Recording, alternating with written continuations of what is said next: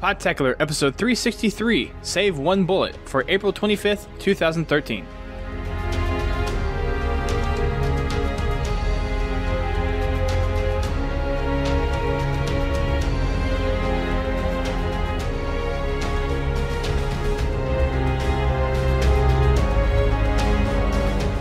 Hello everyone, welcome to Podtacular, the unofficial Halo Universe podcast. I'm your host, Duststorm.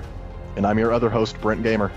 And today we are going to be talking about some more Halo update and some other things that have come out over the last week or so. We have the reveal of the next Xbox that got announced this week. There's a couple other things going on in the Halo community that we're going to touch on as well. But first things first, Brent, how has your Halo experience been over the last couple of weeks with the castle map pack and everything? I've had a pretty good experience with the castle maps. I haven't played as much as I thought I would. I started playing a browser-based Godfather game. It's kind of awful, but at the same time, like, I can't quit playing. It's like one of those things that you don't want to start doing because it's bad.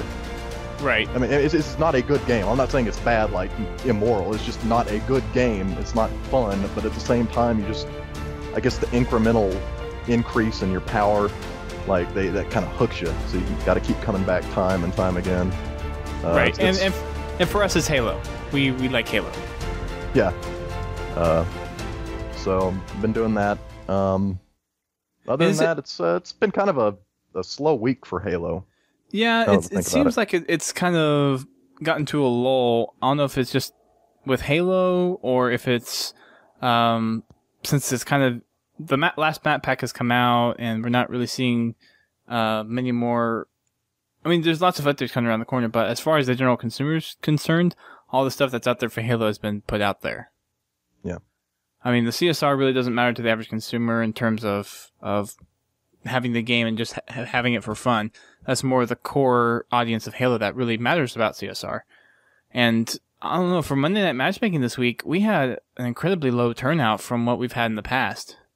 Wacky Wednesday is still going strong. It's our customs night, and we had, I think, probably a total of maybe 22, 24 different people come through on Wednesday or yesterday, but matchmaking this week was really, really low. Yeah. It was kind of strange. Population on matchmaking it seems like it keeps dropping off and then it'll rise up a little bit, but it's mostly just been a downward trend. It's kind of alarming. That's been one of the things that Halo Gaff talks about quite frequently. If you go to Halo Charts, I think that's the website, you can actually see a detailed list of the populations and each playlist and how that kind of trended downward over time. That's always going to happen. With every game, eventually you're going to get to the point where people are going to quit playing. But the problem with the trend in the Halo 4 populations is it was just such a drastic drop-off. It was very quick and it's constant. Like, eventually you get to this point where you kind of plateau. Like, you have this steady player base, but it just keeps going down, which to me signifies that maybe I'm not sure what they can do at this point. I mean, they've been implementing improvements to the game. The game's definitely better now than it was when it was first released. Oh yeah, but at this point, it's almost like it's kind of too late. The fact that they weren't able to pull this off when Halo first dropped is kind of an issue I think Halo has. And unfortunately, I don't think Halo 4 is something they need to really focus on saving. They need to, of course, get the content out there for people that are still really invested in Halo and kind of work that stuff. And now is a perfect time to see what the community wants as a whole from 343 specifically, not necessarily Bungie or Halo as a whole. This is the time for the community to give feedback, and it's obvious that 343 is being very attentive to what people want, and they're implementing changes, and it's just going to have to be when Halo 5 comes out, they're going to have to nail it on the head. Yeah, and I think with Halo 5, they have a better chance of impressing people than they do making changes to Halo 4. I think if they can show off a really, really strong Halo 5 at next year's E3, they can get that player base back, get them excited again. But they're going to have to emphasize the changes that they made in Halo 5. They're going to have to really get out there and show people, hey, we realized that Halo 4 wasn't exactly what you wanted it to be, we've been making changes. We know what went wrong, and here's Halo 5. We've done a better job. I mean, first of all, they've already put out a game, so they have that experience in development. So, I mean, that by itself makes the likelihood of Halo 5 being better than Halo 4 much, much greater. But it's all going to be in how they market Halo 5. And they're really going to have to market it pretty hard to get that player base back kind of in that mindset that Halo is the multiplayer FPS experience on the Xbox. Like, if you have an Xbox, there is no reason to not be playing Halo multiplayer. Yeah. It's going to take time. Yeah. 343 is obviously taking time and effort to put everything in Halo 4, but Halo 4's lifespan is only going to be so long here. And there's still going to be a decent population that's going to be playing Halo through until Halo 5, but that number is not going to be as strong as Reach's, I think. Well, in our Twitch TV live chat, Pins Halo suggests that the weather is getting better and people are spending more time outside, so that could be a factor. Yeah, it could be. You get this kind of, like, conflicting thing going on in the summer where the kids get out of school, they have more time to play Halo. You know, high school kids, I played Halo 2 in high school, so, you know, I loved the summertime because that was prime time to just play Halo all day long. But, you know, you also have this thing where the weather's better. People need to get outside. Like, if you just sit around in your house all day long, you're going to get depressed. People enjoy being outside, so you get this odd thing where people have more time, but do they spend it playing video games or do they spend it going out and doing stuff? Yeah.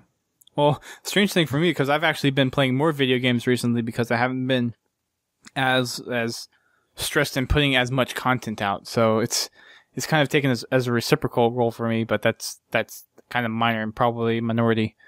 The less you talk about video games, the more time you have to actually play them. That's kind of the old paradox that the game reviewers had. Like, generally, like, some of the most hardcore gamers on the planet don't play video games very much at all. Like, at one point, when I was 20, I think, I didn't play video games much at all except for my DS at the time. It wasn't 3DS yet, but I was mainly just playing Soul Silver. But other than that, I would read a lot about video games on NeoGAF. And I would stay in touch with video game news and what was going on in the gaming industry, but I really didn't play very many video games. Right. As far as new stuff goes, let's transition over to the new Xbox. So there, an email promotion went out a couple days ago, and Microsoft made the announcement that on May 21st, they're going to reveal the next generation of Xbox content. So the next console, their game lineup, their entertainment stuff that they're going to be adding. And that is May 21st. There's going to be a stream on Xbox and on Spike. So if you're in the US and Canada, you can tune into Spike TV at 10 a.m. Pacific time. Yeah, 10 a.m. Pacific time. Or you can watch the event from the live viewer on the Xbox. And you can watch that free. I think do you have to be a Gold subscriber to use the live event player? I think you do. It wouldn't surprise me. I mean, it shouldn't be that way, in my opinion, but it's that way for almost every single application on the Xbox 360. Yeah, but I think it's kind of ridiculous. I think most people listen to us have Gold already, so it'll be online on your Xbox as well. I mean, you can find it. If you have a television or a PC or some device connected to the internet, you can watch this event. Right. Like, it's not that big of a deal. But it may be streamed on Xbox.com. I think it is, actually. Yeah, I'm sure Major Nelson will have a stream going up for that. Yeah. So mark your calendars, May 21st, the announcement of the next Xbox coming to us very soon. Yes. I think we talked about the rumors behind this a couple weeks ago already, so we don't need to dive too much into that. But I guess we can talk about some of the things that we would want to see instead of the rumors of things that we don't want to see. Yeah. For me personally, bigger friends list, because right now I am shuffling people in and out of my friends list as I'm playing with new people and going through and seeing people that I haven't played in like over 3 years. So it's kind of frustrating because some of them is like, I want to keep on just for nostalgia's sake, and it's like there's maybe the once in the blue moon chance that I play with them again. But then it's like, okay, but there's these other friends that I'm meeting and I'm playing with them more often now. So which ones do I go and kick the can for to make way for these new friends? So I don't think we need something outrageous, but it definitely needs kind of an increase. I want a global clan system across all games. There needs to be a clan just system. On the Xbox Live, just some sort of, like, you can call it whatever. It doesn't have to be clans, you know. I mean, generally clans have a negative connotation connected to that word. I think if they do something with like clans or groups, depending on how they implement it for the next generation of Xbox, is maybe your group can subscribe to this thing and basically pay a fee per month, and then you can have this group thing. I have a feeling that's probably the best way to do it. And to me, that's ridiculous. If I'm paying for Xbox Live, which is expensive enough by itself, you know, considering other services are free and competing with Xbox Live, I think that they should at least just give me a way to join a clan for free. Like, they shouldn't make me pay for stuff on top of the service fee that I don't think you should be charged for joining a clan. I think the clan managers should be paying the fee. Well, that's what I'm saying. Like, nobody should have to pay to get a clan going, in my opinion. If you're paying for the service, because ultimately, is a clan not really just some sort of friends list in a way? It's like a friends list that isn't attached to one user. To me, in Halo 2, clans were a system of basically having a second friends list. Right. You got your friends list, and then you have your clan.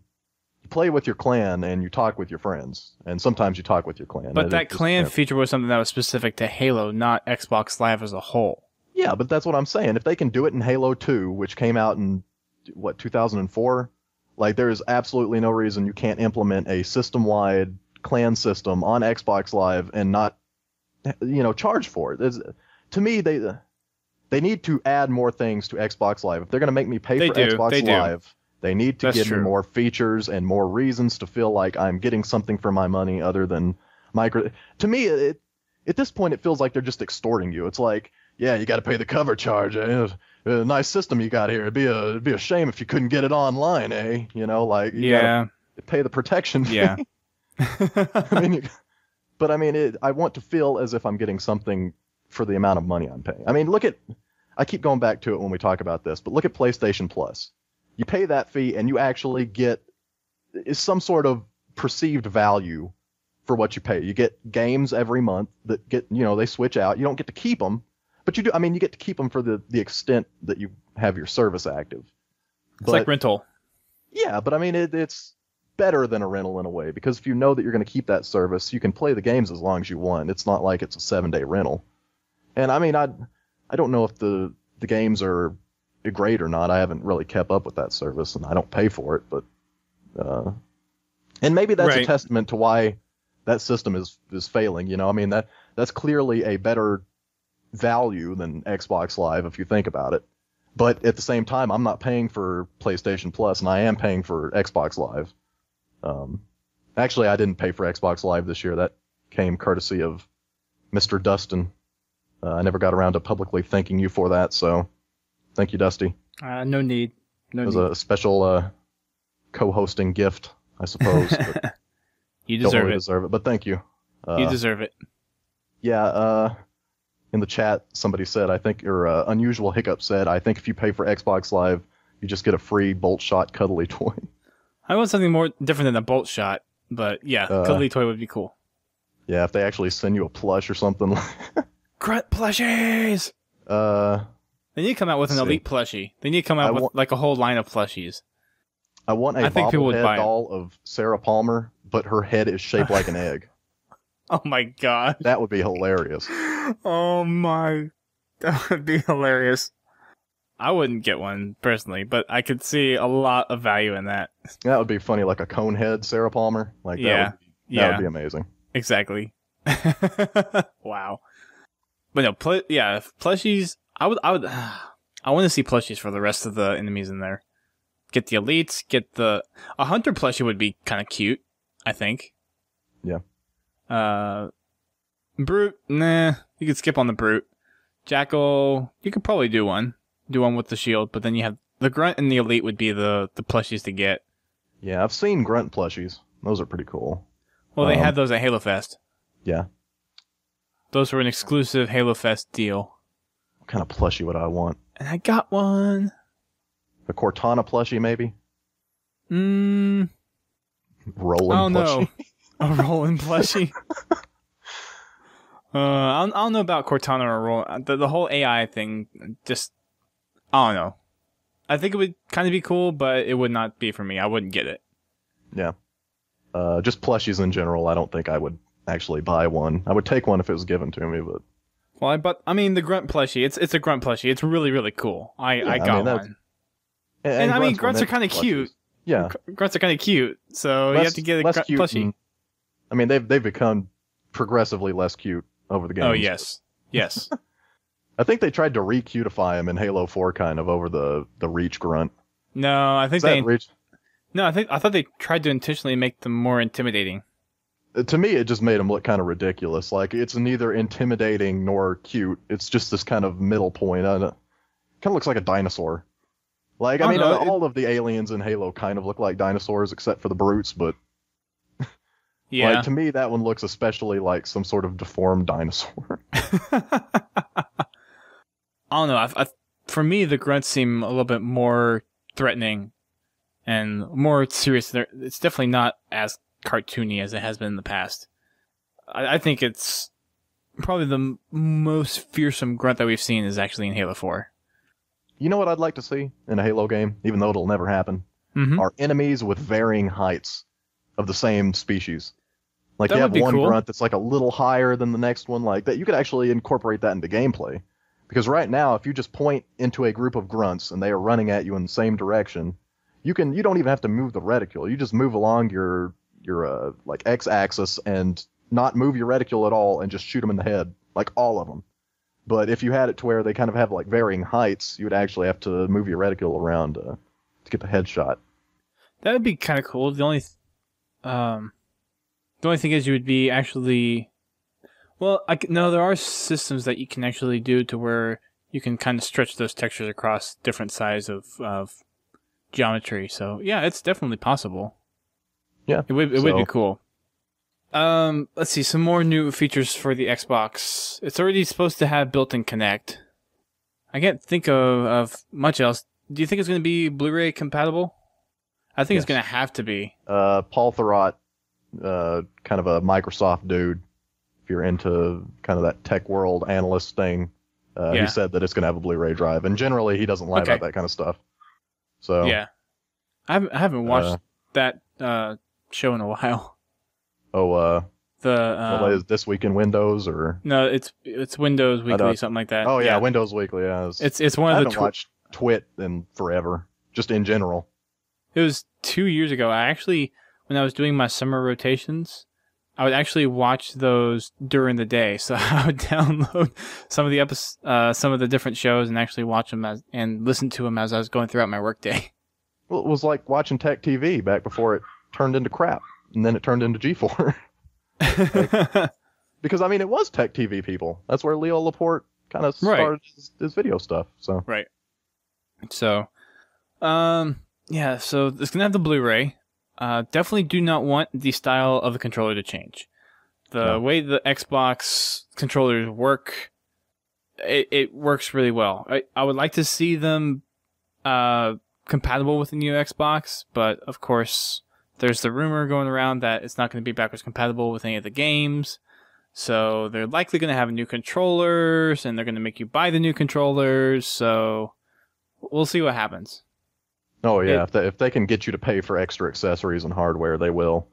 That would be like, well, technically you couldn't because it doesn't have the connector port, but that would be like Xbox 360 coming out and being able to use the original Xbox controller. Well, I doubt they're going to use something other than USB. Yeah, that's pretty much a universal standard now. Yeah. Except for Nintendo. Nintendo still has their freaky deaky connectors. Well, I guess they didn't technically have one for the Wii because that was all wireless, but they had the GameCube controllers, which was actually technically USB. It was just they changed the form of the plug. Well, the irony was that the GameCube controller was better for games in general than the Wii U remote or the Wii remote. Like, people would Yeah. actually prefer the GameCube controller in most games. I Well, mean, so some games you couldn't have. the funny thing is, I'm actually throwing kind of a just a get together this weekend, and I went out and bought 4 GameCube controllers just so we can play like Mario Party, Brawl, Mario Kart, and all that stuff. Yeah, Brawl without some sort of GameCube-like controller is pointless. It's an exercise in frustration. Any fast action stuff on the Wii or any Nintendo platform has to have that kind of GameCube controller. You can't do it with in my opinion, with the classic pad or anything else. You have to have a GameCube controller. Well, even that, I've never used it before, so I don't know, but the Wii U pad itself looks extremely uncomfortable to use. It is very uncomfortable. So, it's like this thin piece of plastic. I mean, yeah. It's for the hands. It's for the hands of an infant, basically. It doesn't fit any hands that, if you're like 12 or over, it's not going to fit your hands well at all. So, can I just say something about Nintendo while we're still on that? Yeah. Like, they're not going to be at E3 this year. I mean, they are going to be at E3, but they won't have a presentation at E3 this year. And they've never done that before. That's kind of a new thing. None of the big 3 have ever actually skipped on an E3 presentation, I don't think. But this year they're going to do their own kind of online event, their own indirect. Okay. So do you think that that's kind of a sign that they're struggling with the Wii U? I mean, we know they're struggling with it, but do you think that the Wii U is going to end up like the Dreamcast in the next year? Or? I don't think so, just because of how much of a support for the family generation of gamers that has behind Nintendo. I don't think we'll see a fallout of Nintendo. There may be kind of this lull for the Wii U, and it might not be until they come out with their next console that we'll see Nintendo kind of pop back up. But I've had this discussion with several people recently, actually, and I had this discussion again also today, but it seems like Nintendo has these interesting and innovative ideas to really kind of incorporate new things into gaming. So with the Wii, they did motion control, they had the nunchucks, and that was really cool. But they lacked in some of the core areas of consoles where they didn't have HD for the Wii, and they're still using friend codes to hook up with friends, which is a really, really troublesome experience. So it seems like they're really innovative in kind of pushing gaming, because you saw PlayStation and Microsoft follow through with that whole motion gaming with the Move and the Kinect. But Nintendo just kind of misses some of the core key points of gaming, and I don't think it's quite their downfall yet. And I think the market's still in support of Nintendo, just with, I don't mean to use stereotypes, but like the soccer moms and the family-oriented games. I mean, the Mario games to me are fun. I love Brawl. I love Mario Kart. Mario Party is fun for parties. It's a good party game and good drinking game. But so there's going to be that presence there. But in terms of whether or not their console is going to survive for this round for the Wii U, I don't think it'll do as well as the Wii. But they need to kind of pick it up for their next console whenever that comes out. Well, what worried me is that Nintendo of Japan president Iwata said that he might resign because of the performance of Nintendo over the past year. So, I mean, anytime you get a CEO saying they're going to resign, like, generally that means that their company's in a bad place. Not necessarily a place where they're going to go bankrupt. But, I mean, look at EA. John Riccitiello left because he saw all of the problems that were arising out of that situation. Like, he knew that was coming. I mean, he's had to deal with a lot of EA hate over the past 2 years, but kind of all came to a head with the SimCity debacle. So he finally left. I don't know. I mean, Iwata even came out and basically said, hey, we messed up when we called this thing the Wii U. Like, people didn't understand that this is a brand new console. They thought it was a accessory that you buy for your Wii. Like, some people actually thought that it was just the pad that you were buying and that you could use it on your Wii system. Like, they didn't understand. To me, it would have even been better if you called it Wii HD. Like, I mean, because in that, people know if they have a Wii that it's not in high definition. So at that point, they understand that it's a new console, first of all, and second, it's in high def, which to me would be the Wii U's selling point. Like, if I were to go buy a Wii U today, it would be because I don't want a Wii, because that's standard def. Like, I'm over standard def. I will never play another standard def video game on my television ever again if I don't have to, and it's not emulated on my PC or something. Like, Right. Any new game needs to be in high definition, at least 720p, and that's like minimum. Like 720p at 30 frames per second, if you don't got that in your game, you're way behind the curve as far as gaming industry goes. Like, so first of all, they needed to really sell the fact that Wii U is HD. It is a high definition console. If you enjoyed the Wii and you would like to see it in much greater clarity and definition on your television, you need to switch over to this one. Like, they needed to really bang it into people's head. This is a brand new console. Like, this is the successor to the Wii. This is what the Wii was to the GameCube. Like, this is, but I don't know. Nintendo is probably my favorite video game company in terms of like how I view them as a corporation, how I view their practices in general. Like, Nintendo never does anything that's really just egregious, if you ever think about it. Like Sony's Right. always doing crazy stuff, like the whole PlayStation Network getting hacked last year. Like, Yeah. Microsoft's Xbox- kind of mellow. I mean, yeah, there's sometimes. I mean, Microsoft's always in trouble though. Like, Microsoft's always going to be some sort of evil corporation in somebody's mind. Like, I mean, the fact that anytime you see MS in a chat, it is always $. Yeah. Is like evidence of that. But Yeah. yeah, I mean, they're not too bad, but they still have problems with, rumors about the Durango having always online, and if you don't do that, you can't play your games. And Xbox Live Gold, just the idea of that in general rubs some people wrong, but Right. Nintendo really never does anything just egregious like that.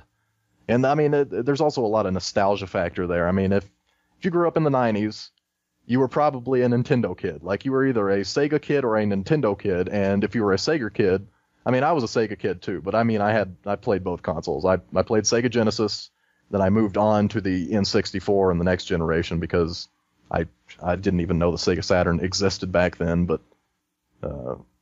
if you were a product of the 80s or the 90s, you played a Nintendo console at some point in your life, probably.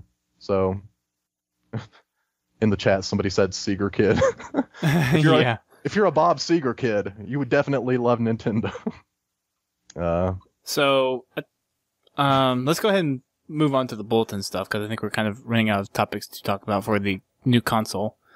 Of course, the hardware specs will obviously get probably on the 21st of May. So that'll be interesting. I think there's already some stuff out there. I think actually Paul Thurrott puts out some, or anticipated some stuff about the hardware specs for the Xbox. And there was actually a case a little while ago where someone actually leaked the details of the actual hardware, I think.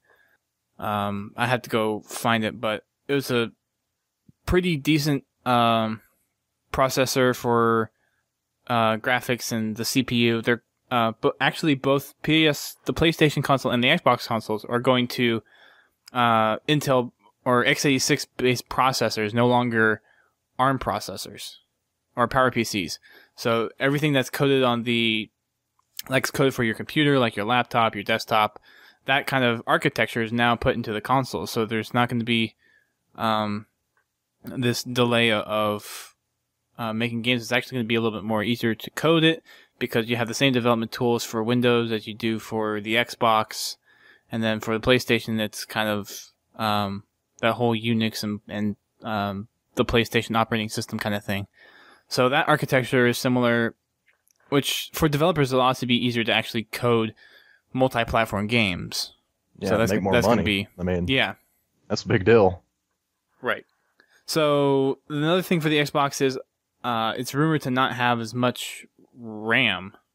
I think someone said they were anticipating 512 megs of RAM, which is kind of low. I would think that they would put more in there. I can't remember if this... well, okay, that may be graphics RAM. I'd have to go get the actual... or go search the specs, but one of those counts were low, and Gamertag Radio was actually talking about it, and they were talking about how low of a amount that actually is. But yeah, I don't think it's going to be that low, personally. I don't know, but I mean, especially given that the big PS4 selling point is all of that GDDR5. I think it's like 7 or 8 gigs of that in the PS4. Like, that was impressive to a lot of people. Especially, I mean, you go to NeoGAF, like, when they announced that, people were going, like, nuts. And, I mean, if that was a big selling point for, Sony fans, I don't see why Microsoft would be like, well, I mean, we saw how excited you got for that, so here's 512 megs of RAM for your system. Right. I mean, obviously, you'd need more than that just for the operating system, I'd think. Just run in the background, like, I don't know that much about that kind of stuff. I'm just saying, no, yeah, it doesn't seem like very much at all. Like, and I'm just a layman, like somebody who doesn't understand that stuff except for the stuff that I learned in like the margins. Right. I've done a couple of searches real quick for hardware specs. The next box is supposed to be using an AMD. I think it's 8 cores, so it's octa-core processor, 64-bit based. It's actually 2 different quad-core processors. We'll have a AMD HD GPU, 1.2 teraflops per second. That's a lot of graphics power right there. 8 gigs of RAM. Okay, so that's actual like memory for the CPU and all that stuff. That's not graphics RAM. 32 megs of RAM on the GPU? Huh? Of ESRAM. So that's strange. So they're using shared memory for both graphics and operating system and core game logic. That's going to be interesting. Huh. All right. USB 3.0 up to 1080p, Connect 2.0, Smart Glass, blah blah blah blah. 500 gigabyte hard drive. That's interesting. So okay. And another site says it's going to have a 6x Blu-ray drive. So, alrighty. Let's move on to some Halo Bulletin news, since that's what you guys are mostly here for. This week, of course, they're continuing their coverage of the weapon tuning, the join in progress updates that they've been messing around with, about ready to put into matchmaking. But before that, there was a Child's Play auction last year, and one of the prizes apparently was getting to go to 343 Industries, getting a tour of the place, getting to meet some of the developers, and getting to meet some of the cast, and one of which was Jen Taylor. And apparently, as part of this thing, one of the prizes was you get a custom voicemail recording from Jen as Cortana. So I think we had Sal on the show at some point recently. I forget which show it was specifically on for, but he was speculating that Jen Taylor may have been there to record lines for season 2 of Spartan Ops. But according to this, it was for this Child's Play charity auction item that got won. So, or was it? Dun dun dun dun dun. Oh, you're such a kidder. There was some campaign Easter eggs that was actually hinted on. When was this? When was the last time that we had the hints? It was a few months ago. What was it? Back in January, February? I think it was January. It was February 6th. Oh, yeah. That brought a lot of disappointment among some of the fans, as far as just finding out that they were mainly just like weapon drops. Yeah. So they're kind of interesting to have them there, but they're not really useful, like some of the ones that Bungie has done in their previous games. I mean, I'm thinking the Easter eggs as the like the hearts in the trees from Halo 3, some of the mysterious skulls and whatnot. I mean, none of these, like, just you mysteriously find some weapons. But I guess 343 has a different thought of Easter eggs than Bungie does. Yeah, I mean, it's just a weapon. I mean, even if it were like a special weapon that you could not find anywhere else in the campaign that had some sort of special use, like the Scarab gun, that is a classic Halo 2 Easter egg. Exactly. The reason that egg is cool, if it were just a plasma rifle up there, like, it would have been noteworthy, but people wouldn't remember that. It is funny because it is literally the gun from the Scarab. Like, it shoots those blasts off, the same kind of plasma lob that the Scarab does. Like, that's cool. But these are just weapons that you could find anywhere in the campaign, like, just in a certain spot. But, I mean, you think back, and all the great Easter eggs are the ones that are either funny or have something strange attached to them, like... Yeah, nothing as simple as just a weapon. Like, you could look up on Relic and see Chris Carney's face in the moon, and just cool stuff like that. And then, these are just weapons. And I'm not saying... I'm just saying in Halo 5 that the Easter eggs better be significantly more impressive, or I'm going to be disappointed once again. Right. And maybe they just didn't have time to do really good Easter eggs. I don't know. Maybe Bungie had more time for that stuff because they were just more experienced as a studio, and they kind of have that. I don't think it's a matter of like having. I mean, it's an Easter egg. It's not something that you put much time and effort into. Well, yeah, but if you put an Easter egg in, you still have to test it, and you got to make sure that it's something. Then if you put something into a game, you always have to make sure it isn't just going to break everything else in that game. And well, if it's just a texture, then that's not going to break anything. Yeah. So. And there was quite a few Easter eggs that were textures, like the Monkey Men from Halo 3, the one on the first level. Those are funny. Monkey Man makes a return in ODST. If you at the very last scene, if you push the camera to the right or the left, I don't remember. You actually see the Monkey Man picking something out of. To the left. No, it's Nathan Fillion's character. What's his face? It's funny that you actually remember him as Nathan Fillion. But it's Buck. Like, I think Nathan Fillion should always be himself in just everything that he appears in. Like, he should never actually be a character. He's just always Nathan Fillion. Like, Nathan Fillion as himself. Yeah, Nathan Fillion is cool. I would really want to meet him someday. That'd be really cool. Yeah. So there's a new list of Easter egg hints that we've been given, and for this time they are on the 3 missions Forerunner, Shutdown, and Infinity. So the first one that we have here is on Forerunner. It's what is it? Hidden weapons lie in wait, power untold from a crate. Take them all, control life and death, make them breathe a dying breath. So this is Forerunner. This is the one that's right before you get to the Didact. I'm not sure where this one is.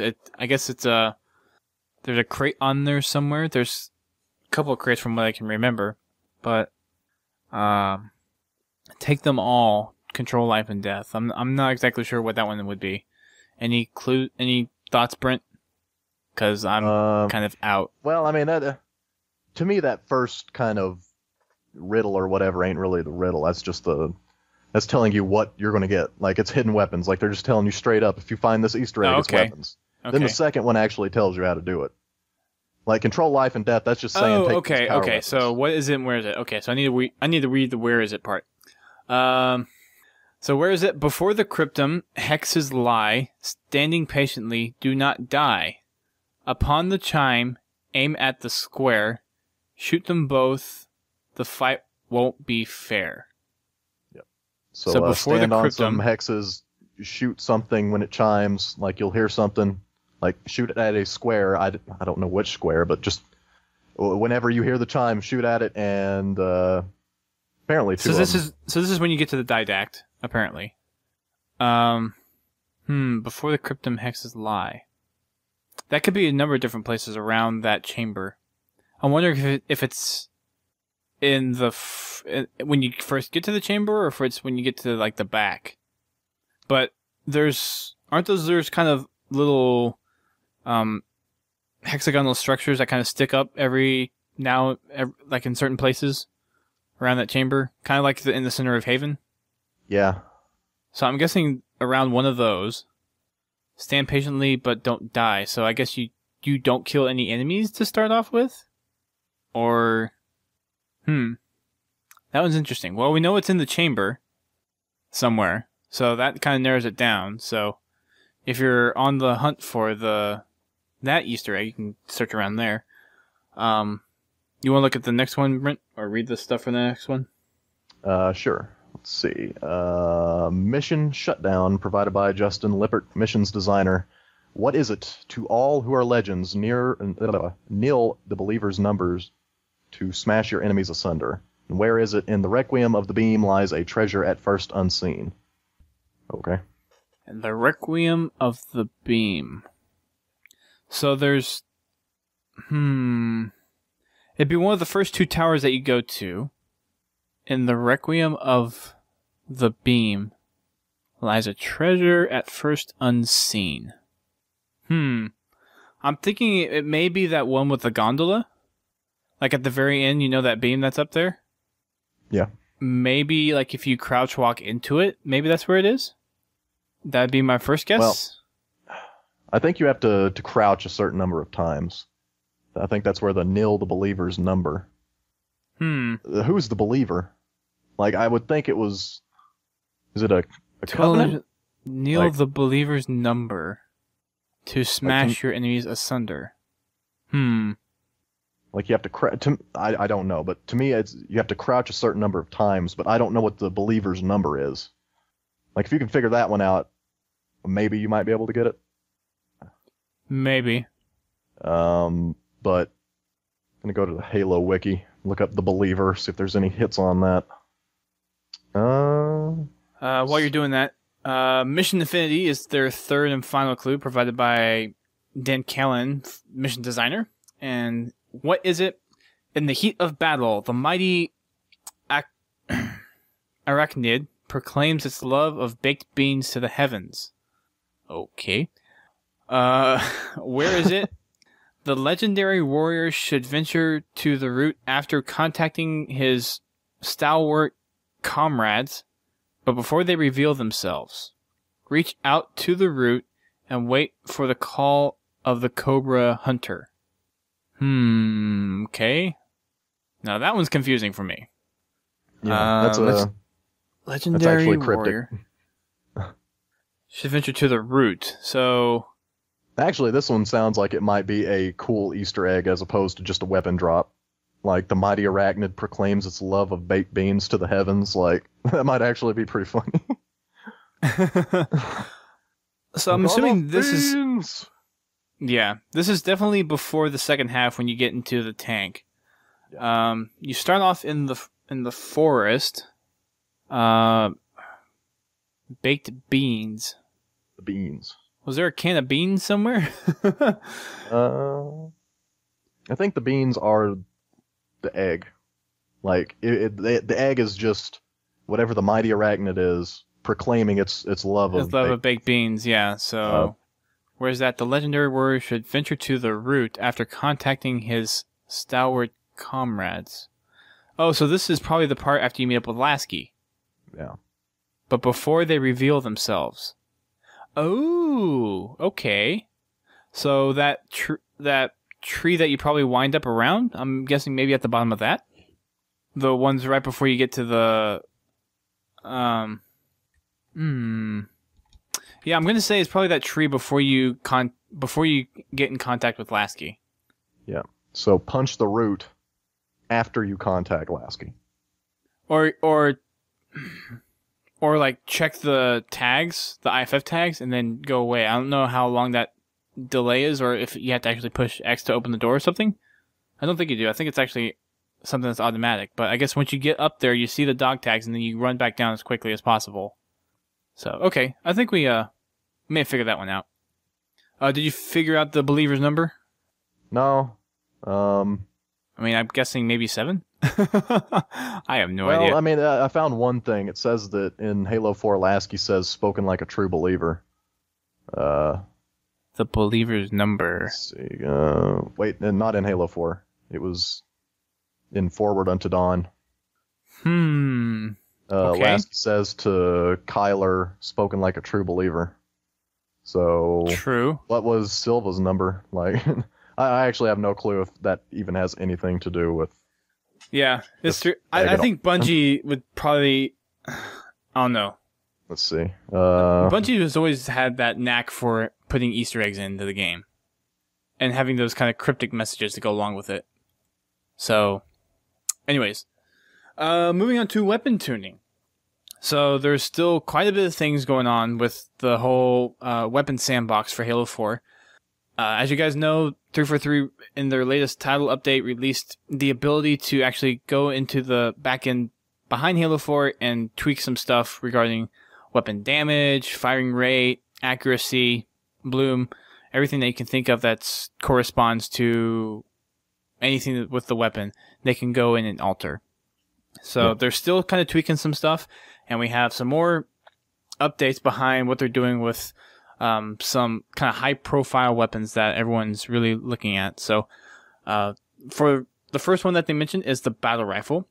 And what they're doing is they're kind of experimenting with an 11-bullet kill. They feel that the exact 4 shots with the 12 bullets is a good fit in most cases, but because of latency in online play, it's just not as reliable, and it just gets frustrating with the kind of the just split-second lag. So they're kind of messing around with an 11-bullet kill with the BR, and from what they're seeing, it actually works pretty well. Yeah. They also kind of are still missing with the firing rate for the battle rifle, but they've currently matched it to the same firing rate as the DMR. So these are still not final settings, but these are the ones that they're currently working with, and they're going to be pushing them out when they're ready. That's kind of the big thing here is they haven't set a set date when they're actually going to push all these updates out, but when they feel that they have something nailed down that's going to be suitable for kind of the global sandbox, then they'll push it out. Yeah. For the DMR, they've reduced the range at which the reticle turns red. That also means that magnetism thing, that only happens when your reticle is red, so that range is also reduced a little bit. One of the reasons is because of how easy it is to actually get people from across the map, so they think the long-range accuracy is maybe a little bit too long. So they're kind of reduce that a little bit and kind of increase the skill gap just a tiny bit, so the people that still can use the DMR really well are not greatly affected by the reduced range of the reticle turning red. But in conjunction with that, they've matched the reticle turning red for the light rifle to actually be the same as the DMR. Also for the light rifle, they've changed the rate of fire for when it's zoomed in, so it actually shoots a little bit quicker now when you're zoomed in with the light rifle. Yeah. So that one's always kind of been an interesting weapon for me because I've heard that people really like using the light rifle. I've heard people not liking it too much, and that everyone loves the DMR. But as far as I guess using the light rifle now, seeing that the rate of fire for zoomed in has actually been bumped up, I may actually start using it a little bit more. The issue I have with the light rifle is that it doesn't really have any distinct property like the other precision weapons do. Like, it is literally just a collaboration of battle rifle at close range and DMR at, zoomed in. I mean, if you think about it, the battle rifle has a very specific set of scenarios that it excels in. I mean, it's got a 3-shot burst. It's better at closer ranges, like mid ranges, than it is long range. And then the DMR is the opposite. Like, it's got a shorter rate of fire, but it's better at long range than the battle rifle. And I mean, currently it's probably the most powerful precision weapon in the game. But the light rifle is just kind of, it doesn't have anything special about it. Like, even the carbine is special because of its crazy rate of fire. Like, if you can pull the trigger fast, you can shoot the carbine fast. Right. But I don't know.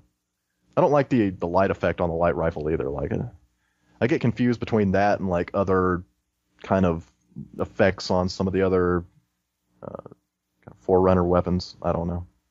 that's not I really. just don't feel like it should be there. It's like it's Well, it's kind of something like the that's just. Banshee on Daybreak. It's like, why is it there? Like, does it improve the game? Does it really make the game better that you put this thing in that you now have to continuously tweak in addition to the other weapons? Like, if the light rifle was not in Halo 4, would the game suffer for it? I don't think it would. I think nobody would care. Like, But I mean, this is still 343 trying to introduce their own spin on things for Halo. This is them trying to make their remark on Halo, and I don't think the Foreigner weapons are necessarily a bad idea. Their implementation might have not been the best, aka the bolt shot, but I don't think it's really been that detrimental to have the incineration cannon, the binary rifle, the light rifle, scatter shot. They're all interesting weapons to use, and they all have their purposes.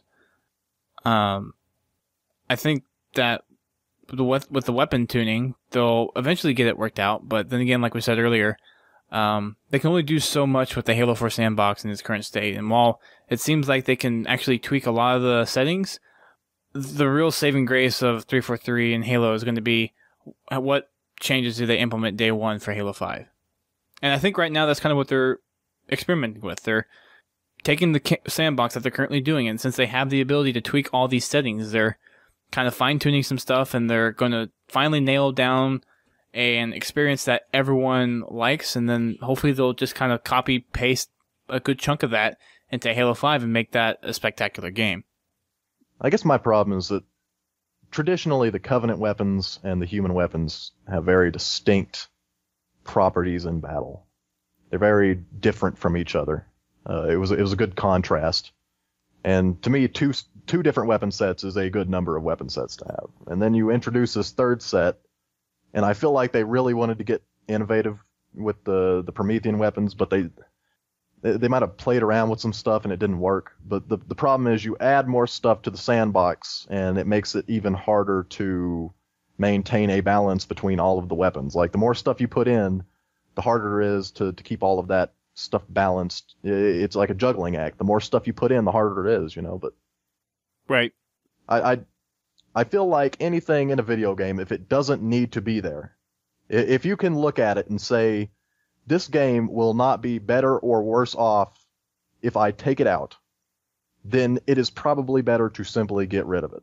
I'm more of a minimalist guy. I feel like you should take elements of your game and you should make them work in conjunction together, like very cohesively, to make a fun, in-depth kind of, I don't know, just working with a smaller number of items makes it easier to make those items even more significant in the sandbox. Right. Like, if you just had a battle rifle and a DMR and maybe an assault rifle or something like that, and you didn't have all of these other different weapons that you didn't have to waste time balancing in addition to your core set of weapons, that gives you even more time to work on that core set.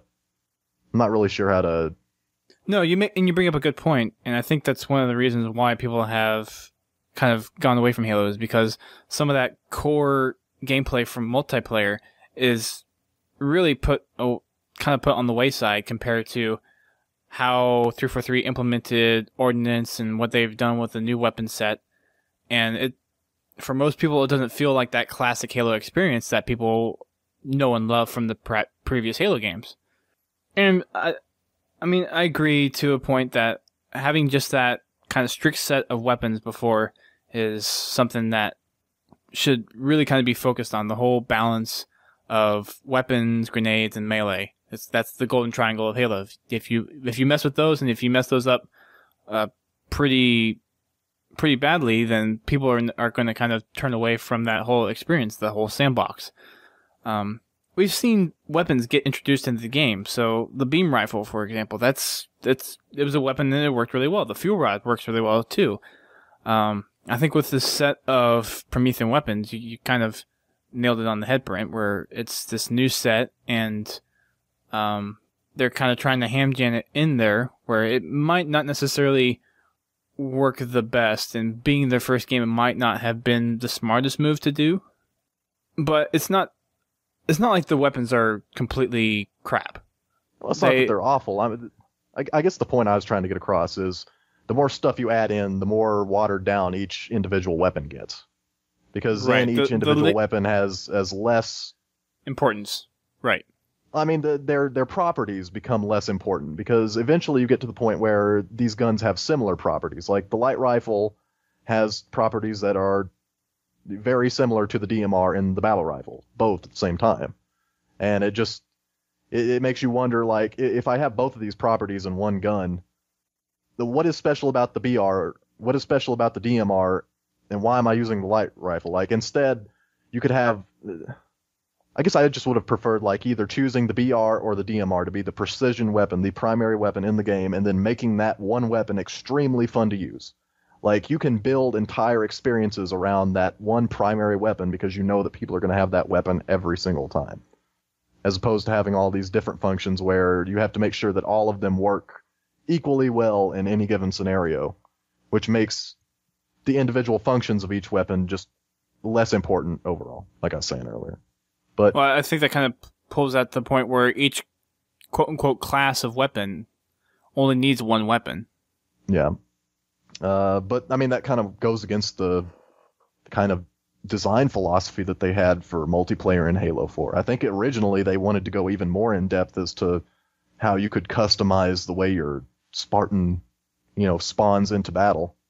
I'm not really sure how, but kind of the idea was, hey, Call of Duty gives you all of these weapons that are, some of them are very similar to each other, but people like that because they like, leveling up and then unlocking things. And to me, I'm not a big fan of the philosophy that says we're going to keep people playing the game by giving them these kind of gradual unlocks that you get for playing over time. Like, that's not the kind of game I enjoy. To me, that's just basically, game designers taking a class in psychology and learning that people...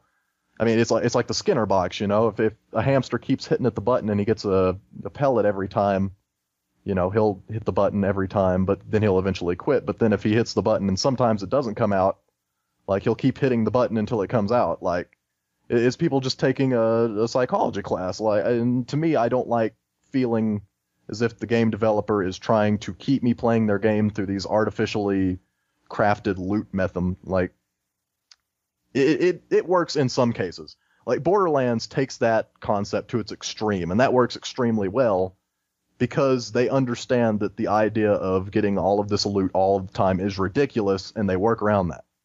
Like, Borderlands is a ridiculous game. It is a ridiculous setting. The weapons you get are ridiculous. The number of customization options are ridiculous for an FPS, at least. Single player. Not really single, but you get what I'm saying. Not competitive. Right. It's ridiculous. That's what they know. I mean, it's funny. That's the point. In the original Borderlands, I think they said that there were like 6 bazillion guns or something, like some fake number, but yeah, and then they went out of proportion for this one. Yeah. I don't know. Anyway, they're tuning these things. So all I'm saying is I hope in Halo 5 they get the idea that adding more weapons is not necessarily better and can lead to a watered-down experience, and they need to focus on their primary weapons. They just need to go down the list, figure out which weapons they like, which weapons don't necessarily have to be there. Just take them out. If it doesn't have to be there, if it doesn't make the game better or worse, then it simply doesn't need to be there, and just take it out. But right. There's a bunch of different things that they're looking at, but yeah, we'll move on. Assault rifle. Yeah. Currently kills in 16 rounds, and they're changing it to kill in 2 or 3 less shots. They said it's technically possible to kill 2 people with 1 magazine right now if you don't miss a single shot. But that's kind of tough with an automatic weapon like the assault rifle. Yeah. You have to know, like, which bullet to pull off on. Yeah. As far as the whole auto-aim for the assault rifle, they're still kind of messing with it, but there's a decent amount of reduction in the auto-aim for the assault rifle. So it's going to take a little bit more skill to actually use that, but usually if you're up close, you're not having to worry about it too much. It's probably kind of more of those mid-range situations where it's on the edge of the reticle turning red where that's going to be a big issue for people. They also said that the kill time is somewhere in between Halo CEs and Halo 3s. Halo 3s was really long in my opinion. and Halo CE was.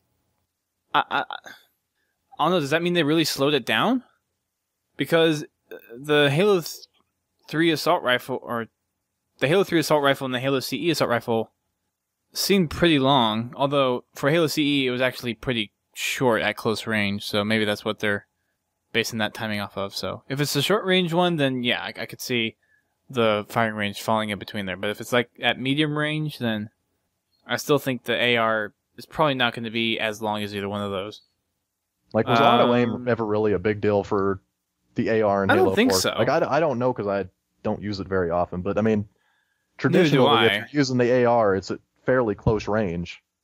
And I mean, the reticule on the AR is pretty big to begin with. So, yeah. I mean, it's not. I mean, the few times. No, but the few times that I've used it and I've seen people use it, it's actually very effective at close range. Yeah, but I'm saying auto aim. Like, does reducing the auto aim on the AR like make it that much harder? Like, I don't think it does, because most of the time you're using that up close. I can understand auto aim on headshots maybe, but the assault rifle, you don't have to get headshots. You just plow rounds into somebody's midsection, center mass, and that's not really that hard.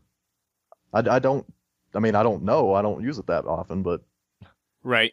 It says that it makes it quite difficult as compared to prior to the auto aim changes. So yeah, I don't exactly know what that means either, because the few times I've used it, it doesn't really seem to have that much of effect. We'll see what that does too, because I actually have heard a lot of people say that the AR in Halo 4 has been one of the most balanced ARs in all the Halo games, and now they're messing with that. How's that going to affect that balance? Well, I enjoy using AR. I mean, I don't do it very often because, I mean, just the way I've always played Halo is you use the battle rifle, or in Reach you use the DMR, or in this one you use whichever. But I mean, I've used the AR in Halo 4 and some of the other automatic weapons, and it's a lot more fun than it traditionally has been. I mean, right? You get a lot more kills, it seems. Like, generally, it seemed in like the prior Halo games, you might get one kill with the AR and then you die. So your kill-death ratio was always going to be 1. But in this, you can actually go around and get multiple kills with each respawn. So yeah. Okay. All these settings are still being tweaked. There's nothing final yet, but they're working on building a final release schedule. And when they have all the details ironed out, they will let us know what the final settings are, and they will let us know when it gets put out. And of course, we can wait for next week's update when they give us more information on what they're currently doing. So next on the list is the Join in Progress update. So they're still paying close attention to player feedback for the whole Join in Progress stuff. They've come out with some new stuff that they're looking at in terms of making changes to the Join in Progress system. So they're kind of basing it off of the score that's currently in the game, the time that's left, and all that stuff. But there's some bullet points that they provided. First, for their Join in Progress parameters, once a match has passed over just half of the total game time, Join in Progress is disabled across all game modes and playlists. Rumble Pit now has the smallest Join in Progress window, only allowing players to join during the first few kills of a match. In Slayer matches, outside of Team Throwdown and Team Doubles, players will no longer join after one team has reached just over half of the score limit. You want to take the last 3, Brent? Yes, in King of the Hill and Oddball, players will no longer join in the second half of the game in regards to score limit. In Griffball, players will no longer join single-round matches if over 3 goals have been scored by one team. We'll be updating Griffball Pro to similar settings in the next update.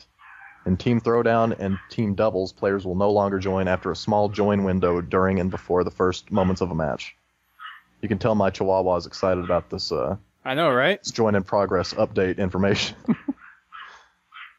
It's like, you're doing it right, you're doing it right. It's like, no, change it. Change it again. So, again, they're still kind of tweaking the whole Join in Progress settings. If you have any feedback about any of the stuff or any of the current implementations of the Join in Progress system, of course, you can head over to the Waypoint forums and leave your feedback over there.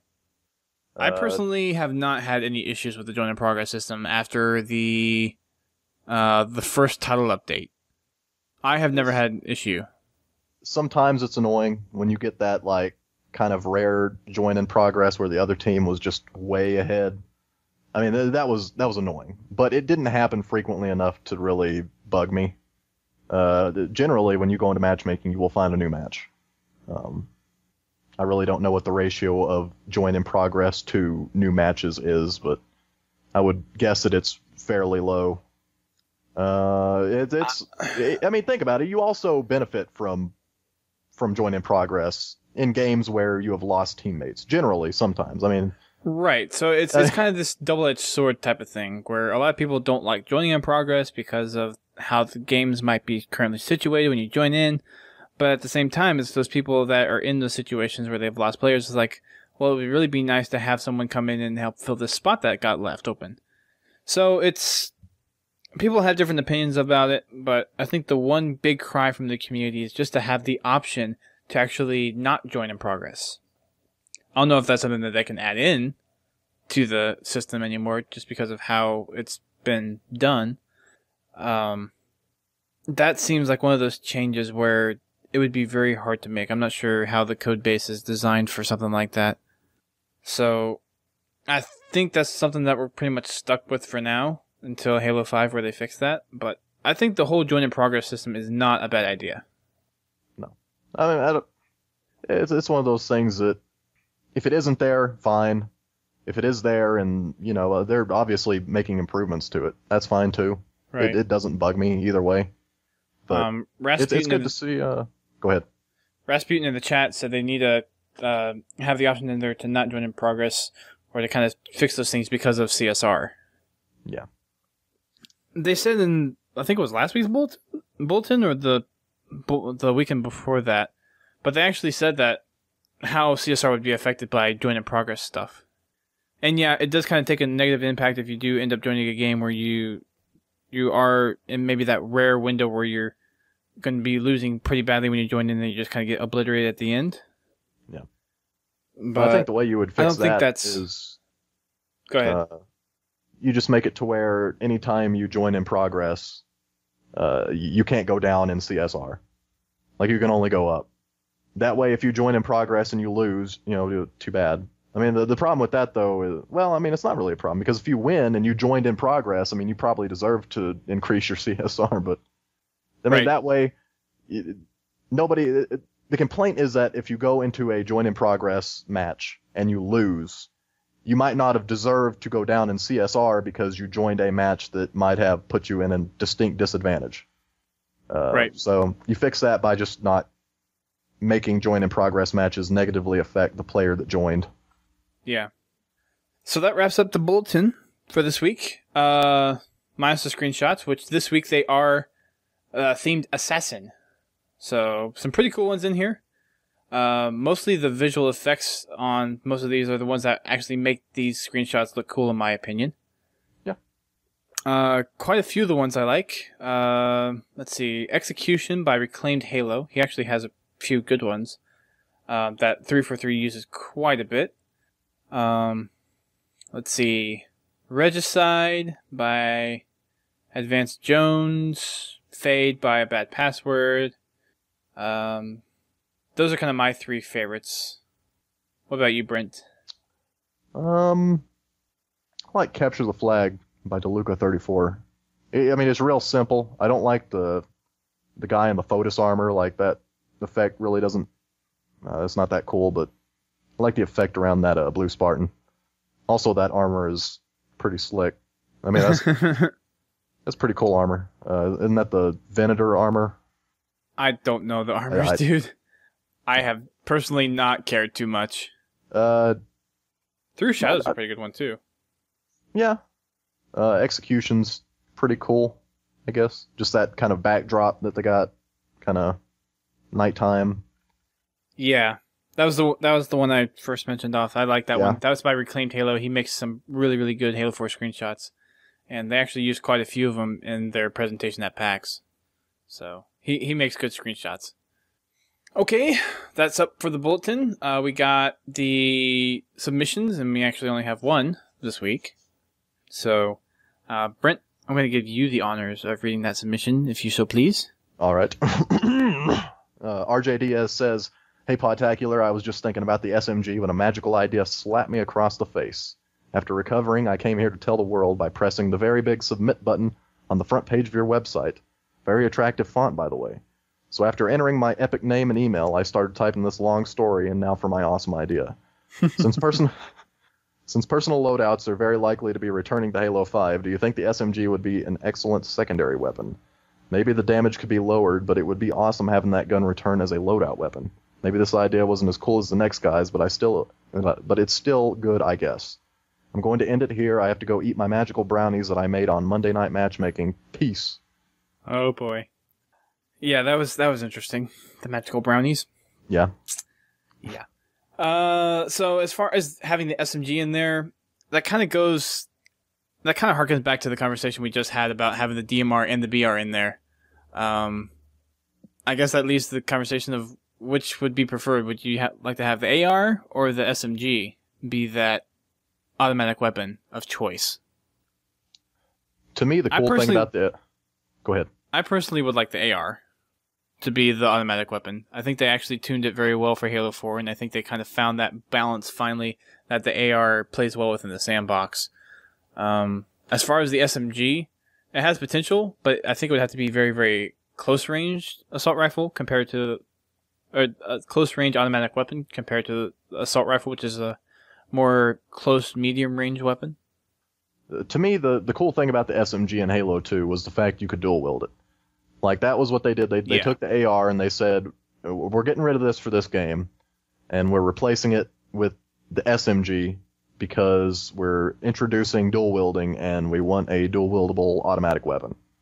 And you can't... I mean, obviously the Chief could dual-wield ARs, but that would look a little more ridiculous than holding the SMG. That'd be so cool. Yeah. Dual-wielding ARs.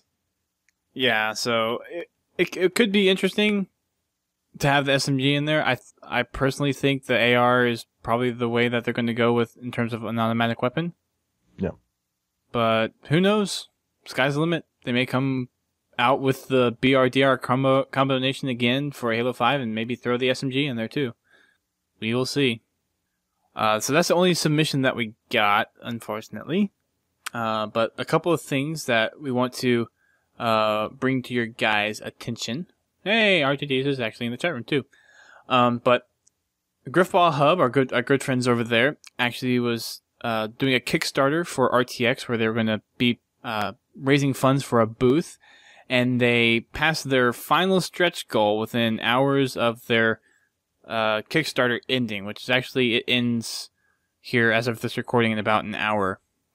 So, congrats to those guys for making their final stretch goal. There's going to be Griffball playable at the Griffball booth at RTX, and they're going to be giving away lanyards, t-shirts, and a whole bunch of other cool swag that you can go pick up. So it's the community really pulled through on getting this Kickstarter to be a reality.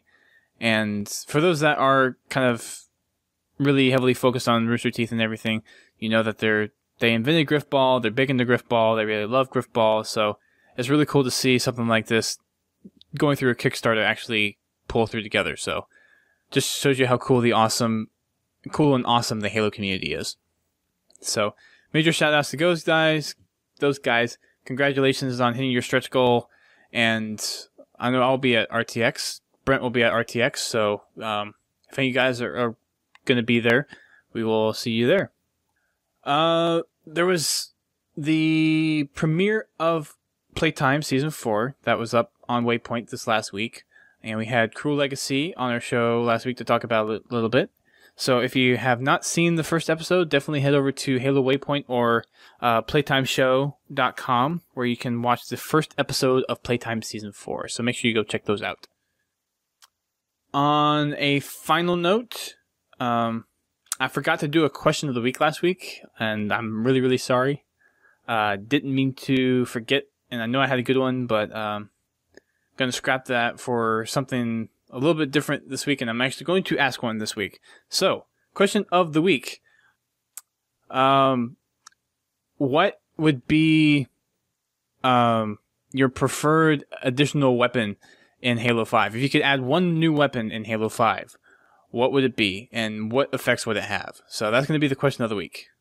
Since we're kind of talking about weapon tuning and everything, I thought this would be an interesting question to kind of put out there. So if you could add one weapon to the Halo sandbox for Halo 5, what kind of weapon would it be? What would it do? What would the damage be like? What the projectiles be like? Go into details. So that's the question for the week. What would you do for a Klondike bar? What would you do? What would you do for a Klondike bar? Yes. I want the grav gun from Half-Life. Ooh. I don't know. Or the portal gun. That'd be cool. Would it actually be able to pick up Spartans because they're pretty heavy? Or would you just be able to pick up terrain and vehicles and all that stuff? Like you could pick up a mongoose, and, like chunk it across the map. That would be hilarious. It'd be like a mini, a portable grav lift or man cannon. Yeah, like I'd get somebody to drive the mongoose at me. I would use the grav gun, you'd pick him up, and chunk him towards the flag. Very effective. Or take him and like chunk the mongoose at just people in general. Try to get splatters. Yeah. Thinking what else you could throw. It'd be cool if you could take the grav gun, pick up a sticky, and then stick someone with it. Oh, so that's like unstick it from something, or? Well, no, just like a plasma grenade. That's like when they're not active, they just roll around. You have to actually activate it, but you like pick it up with the grav gun, and then it activates, and you can shoot it at somebody, kind of like the plasma. Oh, okay. But cooler. Okay. That would be interesting. RJDS says flamethrower. We had that. Yeah, it's already been in the game. So it wasn't actually as fun as I wanted it to be. It just didn't have the range on it. No, and in Halo 3 it made you really, really slow. Halo 1 it was alright. And it was only on Halo PC, of course. Yeah. But Halo 3, since it was like basically a turret, you walked really slow, the range wasn't that far. So it was kind of something that got overlooked. I mean, it was effective for certain situations. I remember playing on Construct where you would go up and get the flamethrower and you just camp between the two lifts. Lifts, yeah. Yep. So that was always fun. That was probably the most effective use of that weapon was on Construct. That's actually the only use I can actually remember for that weapon. Like, I'm sure there's other ones, but every time I think of the flamethrower, I think of just standing in front of one of those lifts on Construct. Yep. And just... and it's fun, too. I mean, but it's just not very useful. It's not versatile at all. Yeah. So that wraps up this show, unless, Brent, unless you have anything else, I think we're done. Nope. I think that's it. All right. So thank you guys for tuning in. Thank you everyone on the live stream for tuning into our show, which is live on Thursdays. You can go to our website, podtacular.com, and while you're there, you can send us a submission using the big green button on our homepage, or you can send us an email directly to submissions@podtacular.com, or you can leave us a voicemail at 240-200-HALO. That's 240-200-4256. And any method you plan on doing those, just leave us something that's Halo related. It could be a funny story or a funny situation that you had in matchmaking. Anything that's Halo related, just feel free to send it our way and we'll cover it on the show. If you have any questions about anything from the bulletin, we'll definitely answer those to the best of our abilities. Make sure you follow us on Twitter, Facebook, Twitch, all of our social media sites, and you won't miss a beat on anything that we have in terms of podcasts that are coming out and other events that we have. Speaking of events, we have a few events that are going on currently right now. We have Wacky Wednesdays. That happens every Wednesday at 8:30 p.m. Eastern Time. We have Monday Night Matchmaking, which is going to happen every time there's a playlist update in the bulletin. So that's basically every other week. So we had one this week, so we will not have one next week, but we will the week after. And that's just to kind of help free up time for myself so I can actually work on some other projects that I have, Halo related. One of which being the Spartan Ops book that I've been working on. And one of them being the forums, the new forums that are way overdue. And of course, one project that I've been working on pretty closely with over the last few months is the Halo Mole. So, one of my good friends, Jack Fire Dragon, who's been on the show before, has been putting together this event / reality gaming show where you have the potential to win up to 25,000 Microsoft points. And I highly encourage you guys to go check it out. We will have him on the show to talk about it and kind of go through what the Halo Mole is actually about. But you can go over to thehalomole.com and check out our teaser over there and sign up for your chance to play a part in the mole, the Halo Mole, and for a chance to win 25,000 Microsoft points, which is quite a bit. So definitely go over there, check that out. Finally, anything that you can do to help us out is appreciated, and for that, we have a donation button on the homepage. So if you go to podtacular.com and scroll down a little ways, you'll see on the right-hand side there's a little donate button. We provide the show free, of course, but any contributions to our going our way definitely helps. We had one recently that made us able to actually get Twitch Turbo, so we have ad-free broadcasting for our podcast, for our game night streams, and all that good stuff. So if you feel generous or you want to give back to the podcast and what Brent and I do to bring this every week and for the game nights that we do, definitely feel free to send any amount of money that you want our way. We definitely appreciate all the help that you would give us. With that said, thank you guys again for listening. We will see you guys back here next week for the next bulletin. And until then... Oh, wait. I'm not going to say keep on firing truck yet because... Brent, you had something that you wanted to bring up earlier. Oh, yeah, Palmer comic. Yes. So Dark Horse Comics is coming out with a new comic series about Sarah Palmer's time as an ODST before becoming a Spartan 4. So, if you're interested in Sarah Palmer and her backstory, you might want to check that out. I'm not sure when it's being released. Right. I'm not sure if they even mentioned if it's gonna or a release date at all, but it's coming. But that's awesome because we've definitely had conversations on here where we really wanted to see the backstory behind Spartan Palmer. Oh yeah. So it'll be finally nice to be able to see what kind of, or how she got to the position where she is today, how she became commander of the Spartans on Infinity. Just the backstory is going to be oh so good, I think. I'm really looking forward to this because I've wanted to know kind of what makes Palmer tick for a while since we saw her in Spartan Ops Season 1. I want to know why she hates eggheads so much. Like, if there's not some sort of egghead encounter, like if she's not complaining about scientists in that comic, I will be extremely disappointed.